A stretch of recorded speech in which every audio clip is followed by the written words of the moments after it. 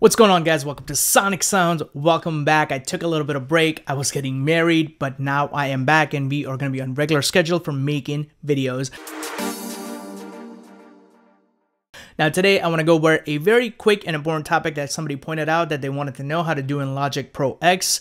I have tutorials on how to change the tempo in a project, but somebody wanted to know what if you have multiple stems and you wanted to change the key or pretty much transpose the track up and down. So what I did is I have a 4-track that I put together. It has loops as well as it has some instruments in there, the 808. So now that's a MIDI instrument. So now what I'm going to do is I'm going to change the key from A minor of this song to probably go up to let's say F sharp minor. So now if you don't know your music theory and you know the key is in A minor, you pretty much need to go down to A flat, then you need to go to G, and then you need to go to G flat, which is same as F sharp minor. So let's go in Logic Pro and quickly see how to do that. All right, so once you're in Logic Pro, let's play the track first so you can see what this track sounds like.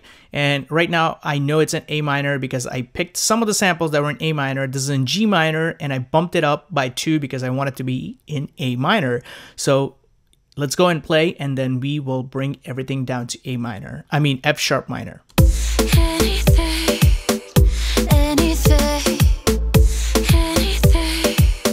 Cool. Now you'll see a bunch of things. First of all, this is in A minor. Now this is a sample that was in E. I brought it in, but I'm playing it at an A right here. And then also this was G minor. So what I did is I pretty much went to inspector right here. You go to region, you click the region, and I bumped it up 2 steps because in order to go from G right here to A minor, you need to go 1 step and 2 steps. So that's 1 step, 2 step, right?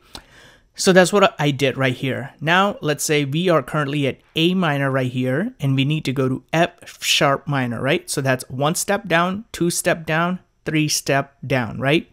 So let's do that. We are going to go here right now, and then we're going to go -1, -2, -3. So you're going to go here and write -3. Now for the MIDI track, you can do the same thing. You can go 1, 2, and 3, and it will transpose everything -3. Now, good thing is it will tell you exactly what you're doing right here. Now, because this was already in G minor, so that's already -2, right? So let's just go to 0 right here for this track because it's already in G minor, right? So you went to 1, 2, that's in G minor, and in order to go to F sharp minor, all you have to do is hit -1. Now, this was a drum loop, which did not have anything as far as the key, so we are good to go. So let's play this.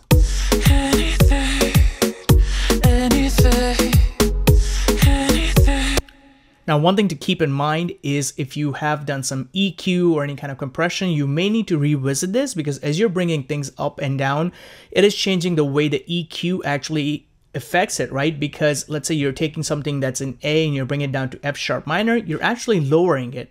So you're going to introduce some of those lower frequencies and you may need to EQ the tracks again, but that depends on your samples and your project. So always use your ears, right?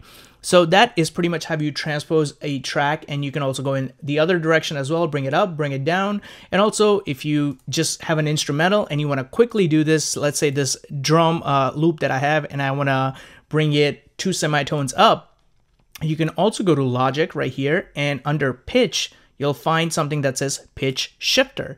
And you can pretty much make sure the mix is always at 100%, and this pretty much can bring it down to the semitones that we were talking about on the keyboard, how many steps up or down.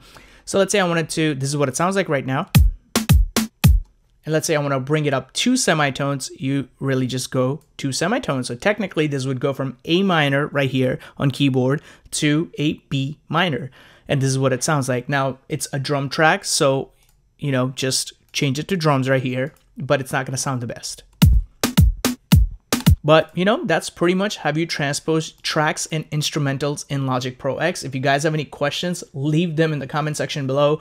I am working on a really dope video with this really amazing EQ that just came out. So just stay tuned for that. Make sure you subscribe. If you're new here, welcome. We make a lot of videos about music production, tutorials, everything, and gear. So stick around, hit that subscribe, and I'll see you guys at the next one.